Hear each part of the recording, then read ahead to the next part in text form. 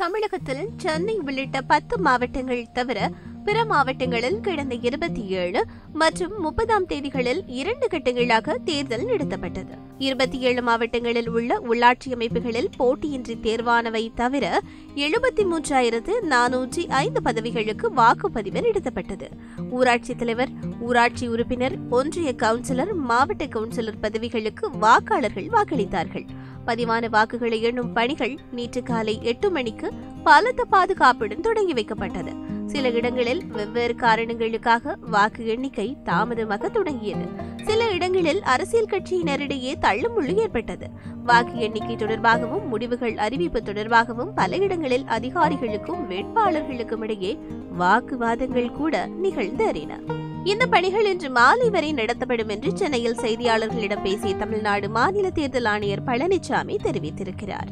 இந்நிலையில் இந்த வாக்கு எண்ணிக்கை சம்பவங்களில் வெளியான முடிவுகள் தொடர்பில் சுவாரஸ்யமான சில விஷயங்களை உங்களோடு பகிர்ந்து கொள்ள இருக்கிறோம். தூத்துக்குடி மாவட்டத்தில் ஊராட்சி மன்ற தலைவர் பதவிக்கு போட்டியிட்ட பெண் ஒருவர் 10 வாக்குகள் மட்டுமே பெற்று வெற்றியும் பெற்றிருக்கிறார். திருச்செந்தூர் ஊராட்சி ஒன்றியத்துக்குட்பட்ட பிச்சி விளை ஊராட்சியின் தலைவர் பதவி பட்டியல் இனத்தவருக்கு ஒதுக்கப்பட்டுள்ளது. இதற்கு எதிர்ப்பு தெரிவித்து அங்கு பெரும்பான்மையாக வசிக்கும் பிற சமூகத்தினர் தேர்தலில் வாக்களிக்கவில்லை என்பது இங்கு குறிப்பிடத்தக்கது. இதன் காரணமாக பட்டியல் இனத்தை சேர்ந்த ராஜலட்சுமி, சுந்தரி ஆகியோர் போட்டியிட்டார்கள். ராஜலட்சுமி 10 வாக்குகள் பெற்று வெற்றியும் பெற்றார்.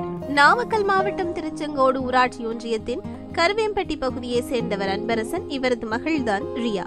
திருநங்கையான இவர் உள்ளாட்சி தேர்தலில் திருச்செங்கோடு 2வது வார்டு ஒன்றிய குழு உறுப்பினர் பதவிக்கு போட்டியிட திமுகவிடம் விருப்ப மனு அளித்திருந்தார். அதன்படி அந்த பகுதிக்கு திமுக சார்பில் இவர் போட்டியிட்டார்.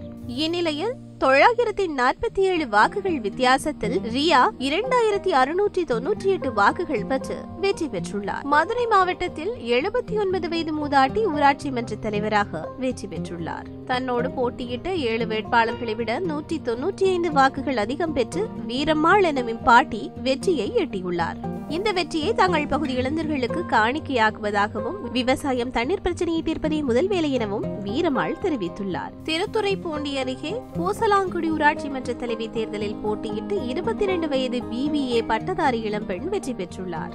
பூசலாங்குடி ஊராட்சியை சேர்ந்தவர்தான் ஆர் சுபிதா. இவருக்கு வயது 22. இவர் பூசலாங்குடி ஊராட்சி தலைவி பதவிக்கு திமுக கூட்டணியில் கம்யூனிஸ்ட் கட்சியின் சார்பில் போட்டியிட்டார் என்பது குறிப்பிடத்தக்கது. 22 வயதில் ஊராட்சி மன்ற தலைவியாகியுள்ளார் என்பதும் இங்கு சுட்டிக்காட்டத்தக்கது. கிராம மக்களுக்கு நான் இது வரைக்கும் சொன்னதான் நிறைய சேஞ்சஸ் பண்ணணும். இது வரைக்கும் நல்ல முன்னேற்றம் இருந்தது.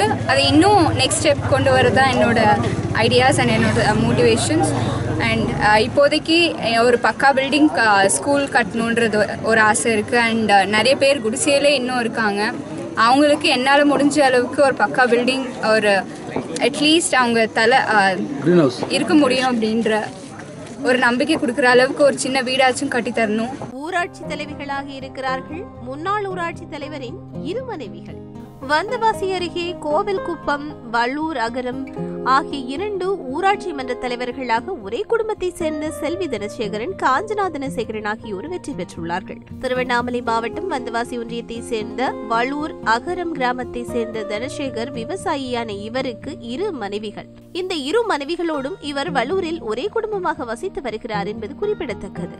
இவரின் 2 மனைவிகளான செல்வி தனசேகரன் வள்ளூர் கிராம தலைவராகவும், மற்றொரு மனைவியான காஞ்சனா தனசேகரன் கோவில்குப்பம் கிராம தலைவராகவும் சுயேட்சையாக போட்டியிட்டனர். இவர்கள் இருவரும் வெற்றியையும் பெற்றுள்ளனர்.